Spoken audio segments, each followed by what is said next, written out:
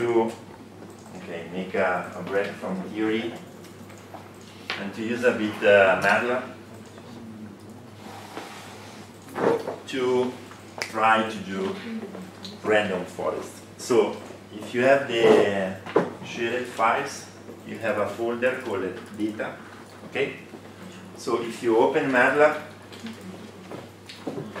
we can go to the data folder, and you have a list of data sets. Okay?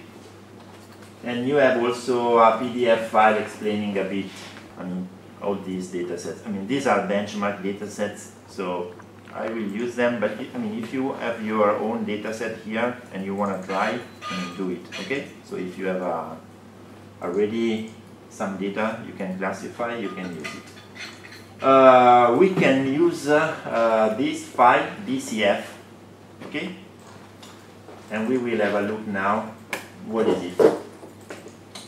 So if you double click, here you have everything. It is already, let's say, ready to be used.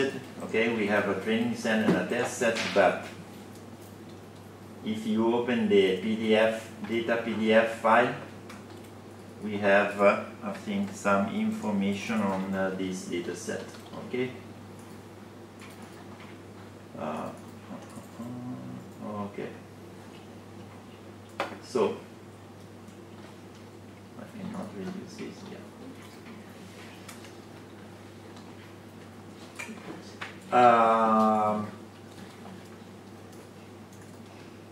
So here we have a data matrix.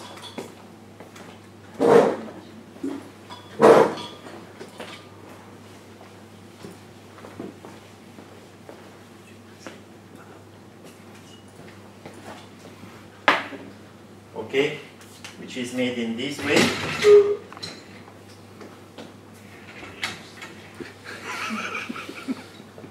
Okay, it has 392 samples, okay, and I don't remember how many variables, only 5 variables, okay.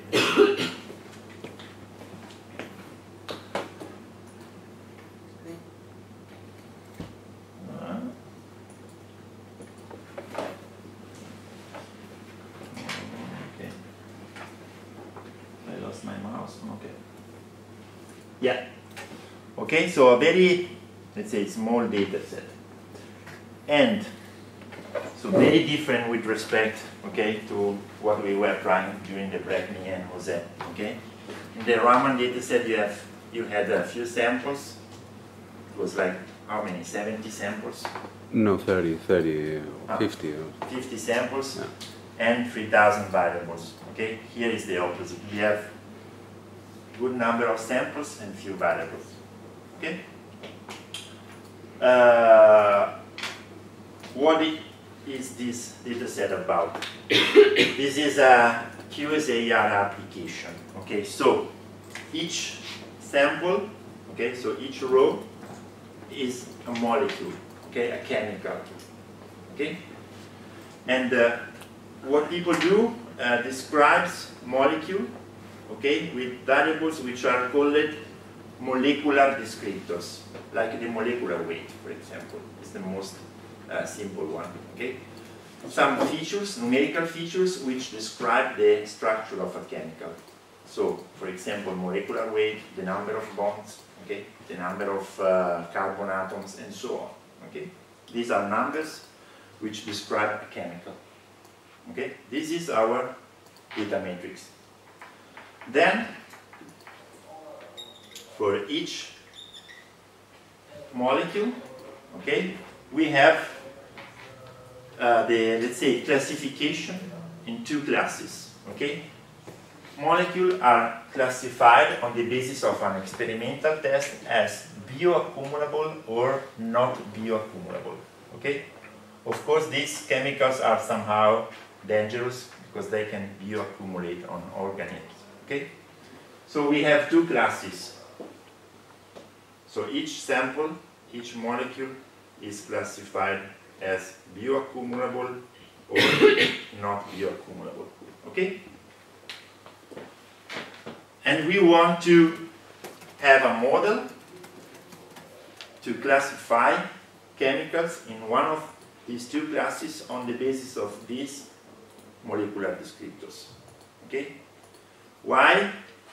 Because let's say we synthesize a new molecule, okay? And we want to put this molecule on the market. Then we have to know if this molecule is bioaccumulable or not, okay? Because we have to provide this information before we put this molecule on the market, okay?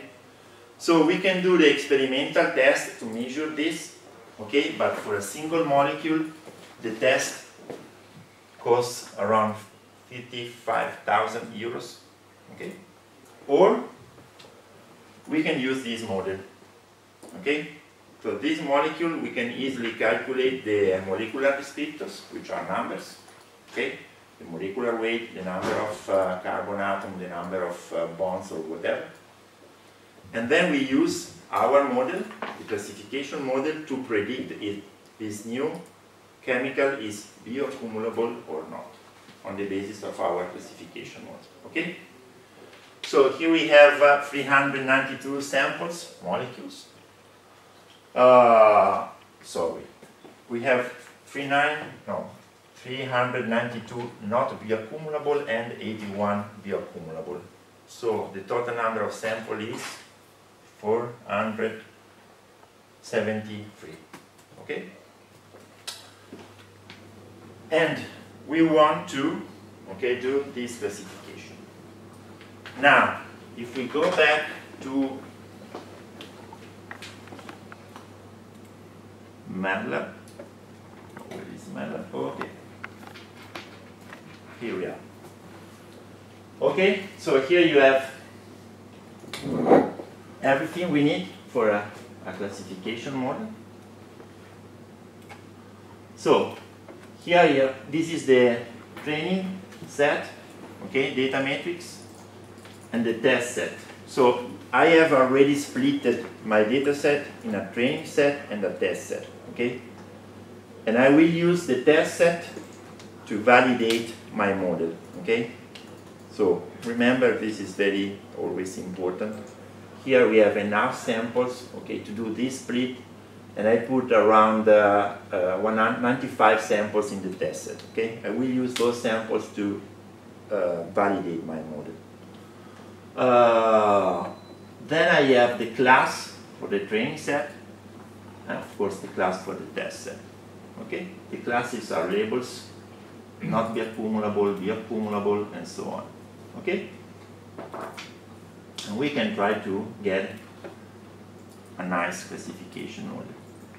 So, to do that, of course, there are many ways, but we can try to do,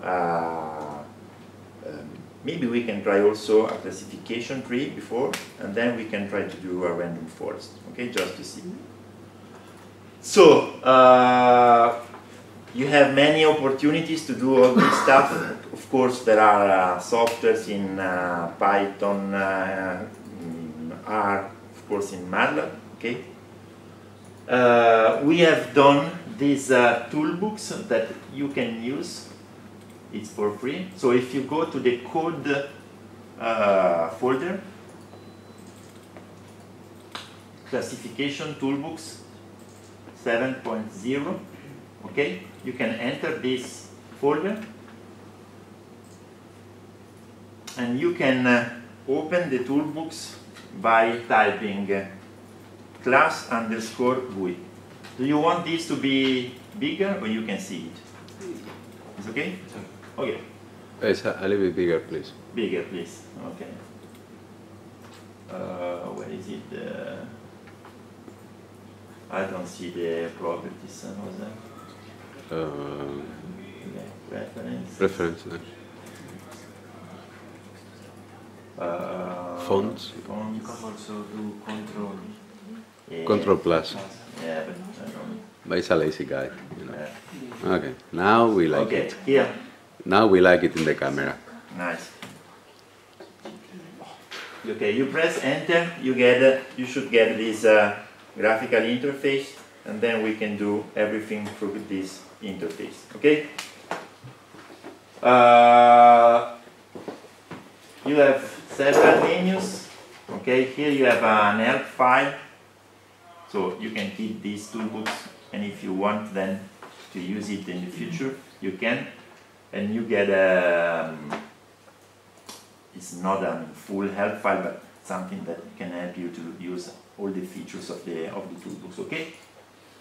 But now we go straight to the classification of our dataset. So first of all, we have to load the data. Okay, so file, load data, and we can select our training set, load, then file, then we have to select the class, okay, and we can select the class train string, okay, so we have the labels of the classes. And that's all, okay? This is what we need to make the classification, okay? Okay, you have some menus to do, you know, very basic, if you want you can have a loop, but you can do some smooth, not in this case, because these are not spectral data, but if you have spectral data, you can smooth your data, you can plot if you have spectra. You can do some plots, you can do very basic univariate stuff like box plot or stuff like that, okay? But if you go to the calculate menu, then you have the list of all the classification methods, okay? Some of these methods you know, okay? Like PLSDA. I try to separate these methods in 3 families, okay? Discriminant analysis and PLSDA, which is the basic linear methods. Do you know Simca? No? Yes or no? Okay, these are all the class modeling methods, okay, which is a different family of classifiers. And then here you have the others, okay, which are, let's say, not linear method, okay. CART, classification trees, random forest, super vector machine, we are going to see later. KNN and okay, backpropagation neural network. Okay, so maybe you want to start from CART. Okay, we can start from here. So here the approach is very basic. So I decide how to do it's let's say all the settings are by default. Okay, so the pruning of the tree, everything. Of course, if you feel familiar with MATLAB, then you can go to the code, okay, and you can change a lot of options even for doing classification trees, okay, like the ones we have seen before, okay, like the minimum number of samples you can have in a leaf and all this stuff, okay. Here we use just the default settings, okay. And CART is very simple because you don't have to select anything. Okay, you have just to calculate the classification tree, and you can select how to do cross-validation, okay, or validation. We can keep a Venetian blinds cross-validation, okay, and this is CART. Okay, what? And this is the classification tree, which is actually a little bit complicated, okay? It looks, if you look here, it's not overfitting, but there is a little bit of difference between the error you get. Okay, this is the error rate you get on the training set, and this is the error rate in classification you get in cross-validation, okay? There is a little bit of difference here. And this is the classification tree, okay? Can you see all the splits of the variables, okay, of this tree? Of course, then you can, I mean, as I said to you, this is the basic, very, very basic approach. But for example, you could decide to prune this tree and to simplify it, okay? But then it gets harder in a, I mean, computational point of view, okay? And you have to code a bit, okay, in MATLAB, okay? And these are all the splits, separate the classes. But it is very straightforward. I mean, okay, this is variable number 1, this is the tree shot, okay, and then you go in the tree. Okay? Let me see. If you go to results, this is the only output you have from CART, okay? If we go to results, classification, measure, okay, then you get some, okay, you get some further details on the classification, okay, of the classes. This is the results on the training set, and this is the results in cross-validation, okay? This is the error rate, it's the same we have seen here, okay, on the training set and in cross-validation. And these are the sensitivity and specificity, okay, for the two classes, on the training set and in cross-validation. Do you know what is sensitivity and specificity? Right? Okay, sensitivity for one class is the ability of that model to correctly classify the samples of that class. Specificity for a class is the capacity of the model to correctly classify samples of the other classes. Okay? And when you have two classes, the sensitivity of one class corresponds to the specificity of the other class. Okay? So what happens in our model, which I don't like so much. Can you see here? Okay, on the training set it works nicely. Okay, 90% of not bioaccumulable samples are correctly classified, and 93% of bioaccumulable samples. In cross-validation, you have some problems on this class. Okay? This class is the one which is not well classified, okay, with respect to the training samples. Okay?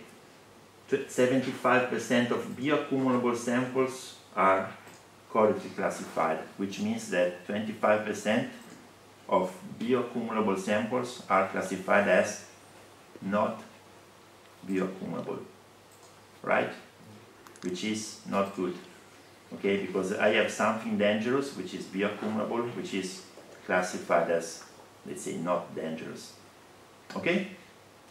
So we can have a look at these numbers, and this is what's going on with CART. Okay? Questions? So I wouldn't use this model, honestly. Okay? Now,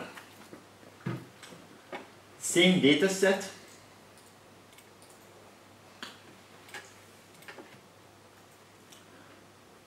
Before doing random forest, do you know discriminant analysis? It's a very benchmark method. It's a linear method. Okay?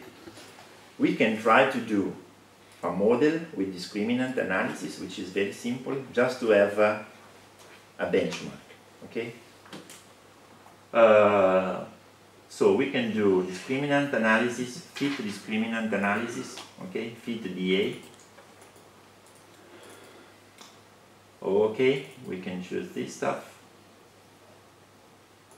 We can do also some validation.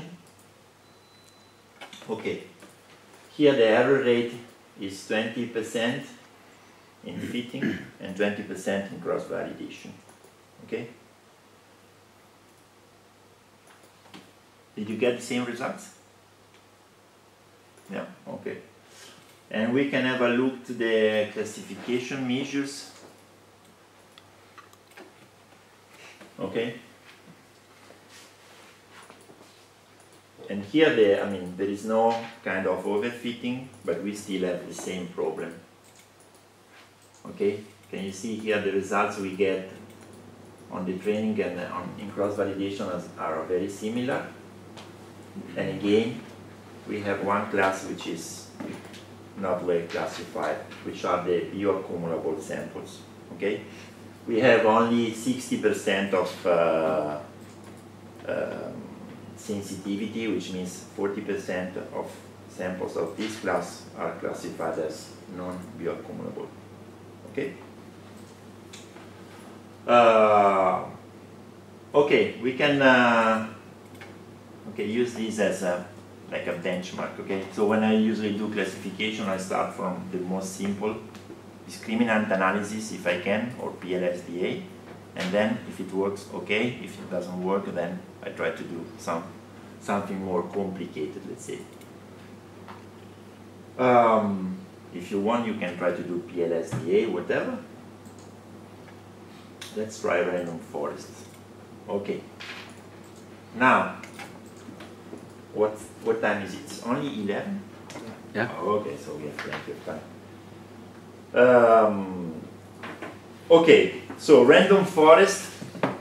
Here I try to simplify it, okay, as I said you. So the only thing you have to choose is the number of trees you want to grow in your forest, okay?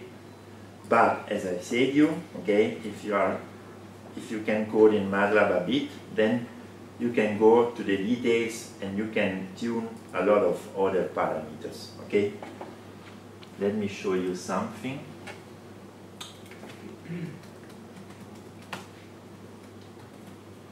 So I used this is a, let's say, function you have in MATLAB. Why is not?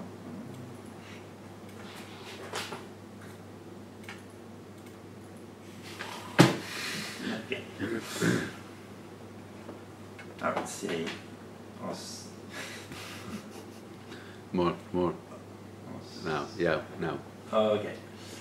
Okay, this is the function, okay, to calculate random forests. And you have, these are the input arguments, so what you can input in this function, okay? I mean, if you Google Treebagger MATLAB, you will get it, okay? The input arguments are all of this, but then you have all the options. Can you see? These are all the options you can use, okay, to calculate a random forest. So you can really play a lot with all these parameters. That means that you can lose a lot of time, okay? But you can improve your model. Okay, so here I have tried to simplify, okay, here. So the only thing you can choose is the number of trees. How to do that? I mean, as I said, what I would do, okay, I would try to make cross-validation with 10, 50, 100, 500, 1000 trees and see which is the option which gives us the lowest error in cross-validation. Then you should ask me, why not 10,000? Yeah, it could be 10,000. I don't know. There is no limit probably. Okay, but I think 1,000. Then I mean, with this data set, it could take maybe, I don't know, 15 minutes to calculate. We can try. Okay, with this old laptop, it could take some time, but we can try. Okay, so if you click optimal trees, we will do this stuff. Okay, and this could take time. So now, if you have questions, it's the right moment to do that, to ask questions. Okay? Because here it takes time, because I repeat this procedure every time. I do the same 10 times to avoid the variability which is in random forests. Okay? You have variability because every time you run a random forest is a little bit different. And I don't know how much different is it. Okay, so I try to do it in this way, but then maybe there are some other ways, I don't know. Okay, but I've tried to do this.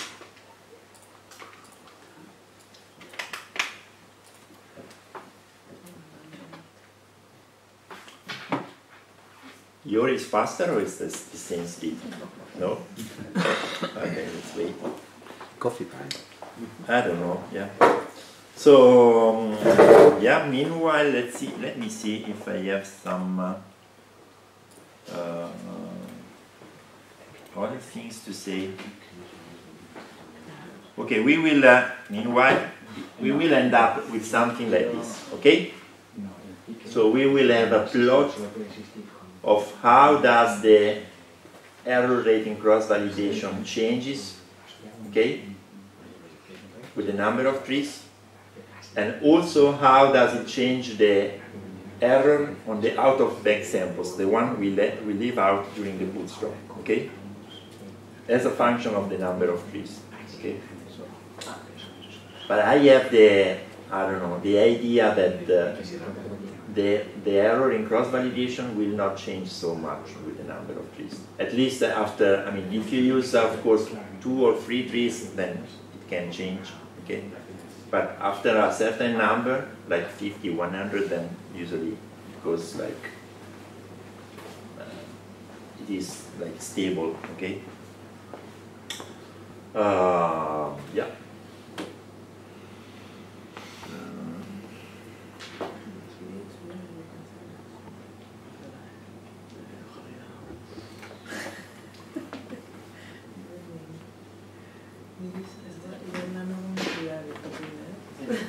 Do some questions. So.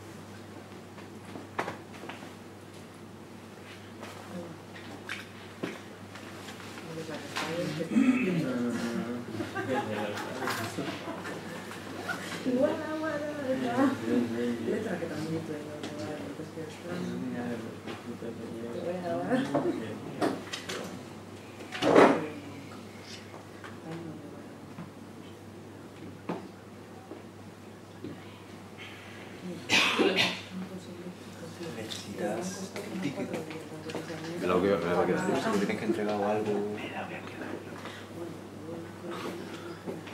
No, sí, dame. Pero no van a pasar.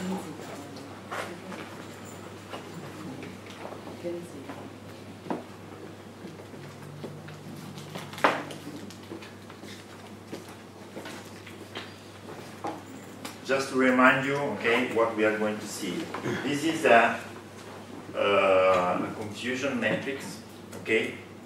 So when you have a classification model, then you can look at the error in this way, okay? These are the true classes, in this case bioaccumulable and not bioaccumulable, and these are the predicted classes, okay?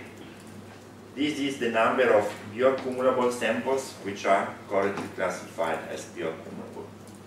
This is the number of bioaccumulable samples which are erroneously classified as not bioaccumulable, and so on. Okay, so you read this metric in this way. Okay, then the sensitivity for the bioaccumulable class is equal to A divided A plus B, which is the total number of bioaccumulable samples we have. Okay, this is the sensitivity of the bioaccumulable class. The specificity of the bioaccumulable class is equal to, okay, specificity is how does the classifier works on the other, on the samples of the other classes. So the specificity of the bioaccumulable class is D divided by C plus D, which is the number of samples which are not bioaccumulable. Okay? And if you look, the sensitivity of the bioaccumulable class is equal to the specificity of the not bioaccumulable class, and the specificity of the bioaccumulable class is equal to the sensitivity of the not bioaccumulable class. You get it? Okay. Then there is one thing called the balanced accuracy. Balanced accuracy, which is also called the non-error rate, okay, which is equal to the sensitivity plus the specificity divided by 2, or better. Sorry. It's the same thing, but it's better to write sensitivity of bioaccumulable class plus the sensitivity is the average of all the sensitivities, okay? And there is, so sensitivity and specificity ranges from 0 to 1, the higher the better. The non-error rate ranges from 0 to 1, the higher the better the classification is, okay? And the error rate is equal to 1 minus non-error rate. So it's just a complement. Okay? These are the figures of merit you have here. In this matrix, you want these two numbers to be as low as possible. Okay? In the previous case, do you remember we have a lot of we have a lot of bioaccumulable samples classified as not bioaccumulable. So B was very high, I mean, somehow high, okay? And we want these two numbers to be very, very low. When these two numbers are low, sensitivity and specificity goes to 1, the non-error rate, which is the average, goes to 1, and the error rate goes to 0. Okay? And we have a plot, I guess. Nice. Did you get something? No? My PC is like 15 years old. Okay. How can it be faster than yours? Anyway, I think if you will get something, it will be similar to this. Okay? But neither, no one, this is still calculating. Okay, almost. Okay, this is very easy. Okay. Okay, as I said okay, the error rate in cross-validation, so this stuff, okay, the error rate, okay, estimated in cross-validation, so on the left-out samples in the cross-validation procedure, as a function of the number of trees. Okay? We repeated this stuff 10 times, so these bars are variability of our results. Okay? So what I see is that the higher the number of trees, the lower the variability.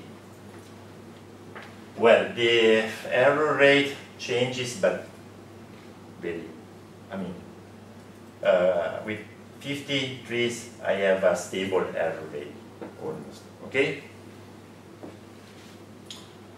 And this is, again, the error on the out-of-bag samples, okay, as a function of the number of trees, okay? And here again, after some iterations, okay, it is stable. I don't know. How many trees would you select? 1,000. Yeah, probably me. I would say, I mean, just to avoid variability, okay, I would put the highest number. Okay? But I mean, if you say 500 trees is okay, I mean, okay? I would not use them. But okay, this is easy to understand. Okay? So,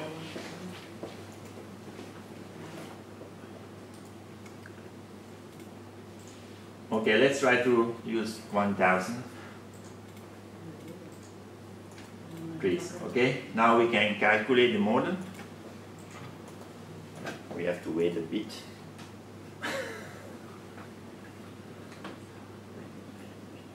You have a lot of free time to use this stuff.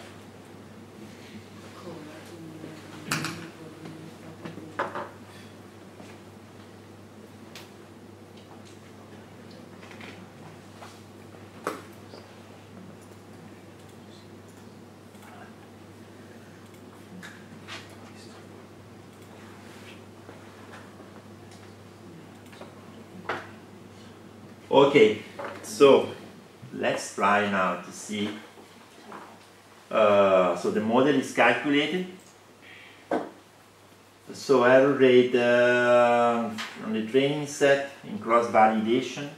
Okay, let's try to see the classification measures. Okay, here you are. And here we are in a similar situation as before again. Okay, this is a little bit better than discriminant analysis, honestly. Okay, with discriminant analysis you get an error rate of around 20%. Okay, and the sensitivity here of the bioaccumulable class was 60% in cross validation. Okay, so here is we have to admit that this is a little bit better than discriminant analysis. Well, okay? if you compare one straight line against 1000 trees, you expect to be better. Oh. Okay. Still we have a problem in the model, okay, because there is one class which is very well classified, but one class which is not, and this is the most dangerous class, okay. So that means that in that matrix, B, the term B is high. The number of bioaccumulable classified as not bioaccumulable. In cross-validation is around 25%, yes? But also there is a little bit of overfitting in this model. Well, 8 to 14. It's almost a the double. little bit, I mean, yeah, little is, I mean, but I think it's something you have to accept with these models.